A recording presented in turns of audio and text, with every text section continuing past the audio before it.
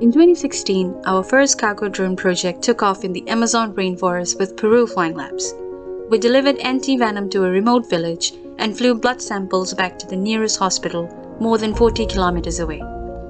In 2017, the medical technology company BD joined us in the Amazon to expand our drone deliveries using both fixed-wing drones and VTOLs. Together, we delivered blood samples and other relevant supplies to multiple villages in the Amazon. In 2018, we teamed up with IADB and the Dominican Republic Flying Labs to field test the use of medical delivery drones.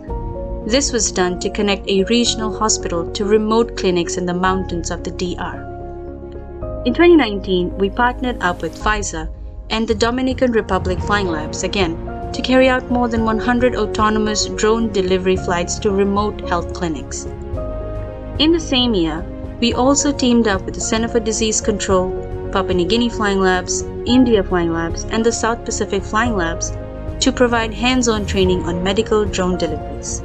This included live drone delivery demonstrations.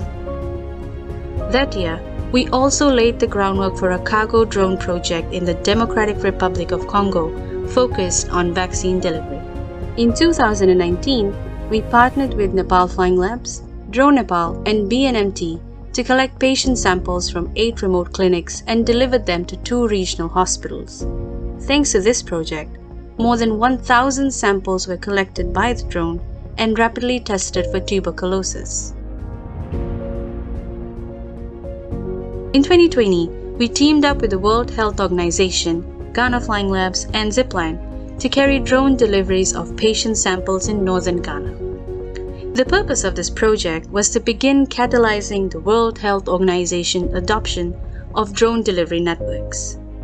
In 2021, we again teamed up with the World Health Organization, Madagascar Flying Labs, and Aerial Metric to carry out drone deliveries of patient samples in northern Madagascar. This enabled the World Health Organization to directly compare the drone delivery models and networks in both Madagascar and Ghana.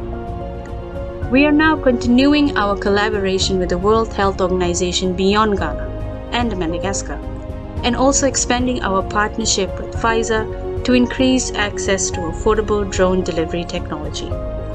We also hope to launch new drone delivery projects in Uganda Flying Labs and the Philippine Flying Labs in the near future. In all our cargo drone projects with the Flying Labs, we focus explicitly on strengthening long-term local expertise and capacity in drone delivery. We fully seek to transfer appropriate drone technology to the local experts. We also offer a comprehensive, fully peer-reviewed professional online course on the use of cargo drones for medical delivery to further build expertise within and beyond the Flying Labs network.